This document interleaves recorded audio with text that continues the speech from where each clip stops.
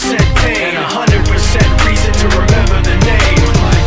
He doesn't need his name up in lights, he just wants to be heard, whether it's the beat of the mic. He feels so unlike everybody else, alone, in spite of the fact that some people still think that they know him. But fuck him, he knows the code. It's not about the salary, it's all about reality and making some noise, making a story, making sure his click stays up. That means when he puts it down, Tox picking it up. Let's go. Who the hell is he anyway? He never really talks much, never concerned with status, but still even him starstruck. Humble through opportunities given despite the fact that many misjudge him cause he makes a living from writing raps. Put it together himself, now the picture connects. Never asking for someone's help or to get some respect. He's only focused on what he wrote, his will is beyond reach, and now it all unfolds, the skill of an artist. This is 20% skill, 80% fear, be 100% clear, cause Ryu was ill. Who would've thought he'd be the one that set the West in flames? And I heard him wreck it with the Crystal Method, name of the game. Came back, dropped Megadeth, took him to church. I like Bleach, man. Ryu had the stupidest verse, this dude is the truth. Now everybody giving them guest spots and stocks through the roof. I heard he fucking with that stock.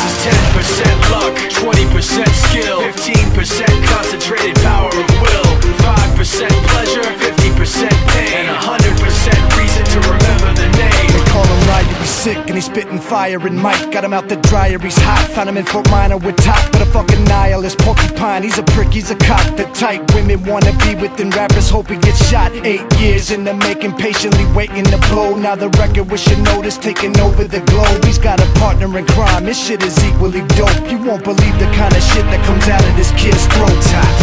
He's not your everyday on the block. He knows how to work with what he's got, making his way to the top. He often gets a comment on his name. People keep asking him, was it given that birth or does it stand for an acronym? No, he's living proof. Let him rock in the booth. He'll get you buzzing quicker than a shot of vodka with juice.